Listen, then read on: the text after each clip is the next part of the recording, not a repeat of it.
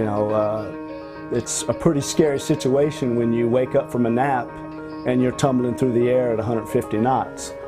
I'll never forget, I can still see it in my head, one of the load masters on a C-17 who had severe hyperventilation. The individual stuck out his hand. It looked like he was trying to point at something, and instead he was hypoxic, so he actually collapsed.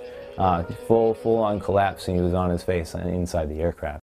Hi, I'm Airman Stark. So I'll be your trip lead for today. I'm going to go over your aircrew briefing. Aircraft commander is responsible for and final authority to the operation of the aircraft according to AFI 11-202 Volume 3. Notify a PT immediately of any concerns, oxygen equipment, or physiological symptoms. A PT will maintain the official...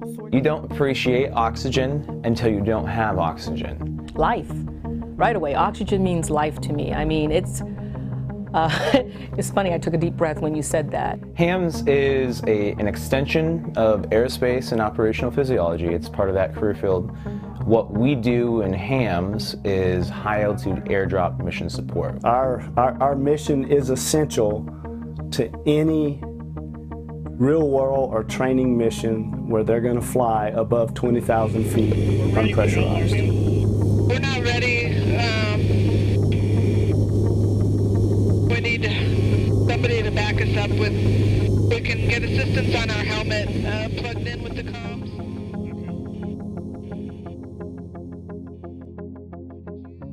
Every single mission is stressful.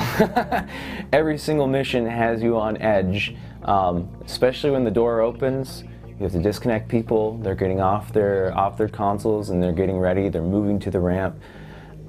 That's when it's time, because you have that clock of now we're going to start counting down. We need to be able to have 2 minutes before we actually exit the aircraft.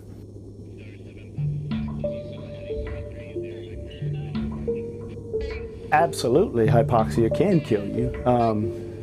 Let's say you exit from 20,000 feet, you're hypoxic, you never really wake up.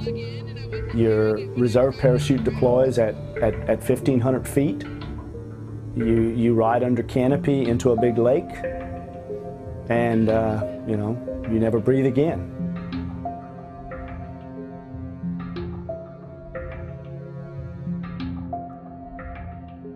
You know, we're not the reason for the mission, but we're essential to the mission.